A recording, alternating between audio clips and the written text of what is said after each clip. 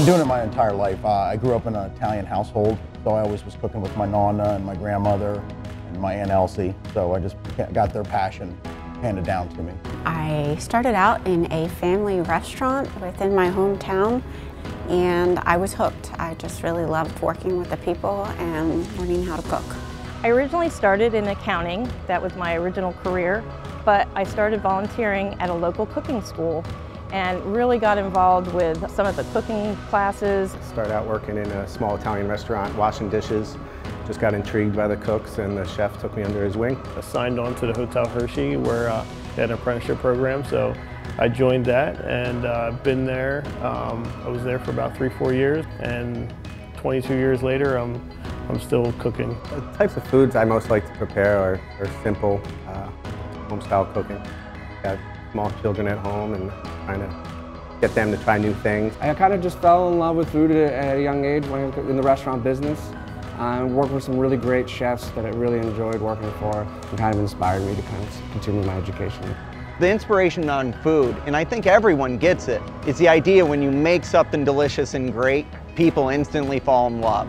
It's a reaction that comes from Thanksgiving dinner all the way to fine dining. Some of the things that inspire me is colors. I love to put the plate together. I believe that people eat with their eyes first, so if it looks beautiful, I think it's going to taste beautiful. I like to cook anything seasonal, fresh. I travel to farmers markets and roadside stands a lot.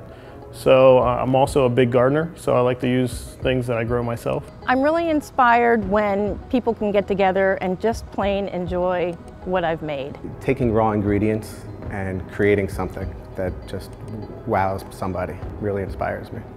At the Signature Chef's auction, I will certainly have a dessert that is seasonal, and it's going to have a little bit of chocolate in it too. The cuisine we're going to do tonight is classic American steakhouse for Final Cut Steakhouse, and then something more fun, fresh, still American, but definitely a sports bar, something you'd know when you get it. We need to bid big on our auction item because we're going to create a menu that's not on our menu currently.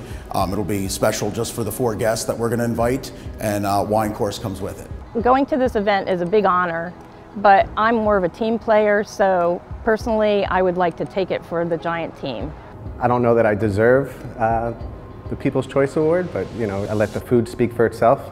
I got involved with March of Dimes organization because it's really dear to my heart, as I was a premature child as well. It's a great charity, it does great work, and I'm involved so I can give back to help support people that have gone through tough problems and just need a little help. Hey everybody, you need to vote for me. Vote for us. Vote for me. Vote for me. Vote for me. Vote for me. You better vote for me.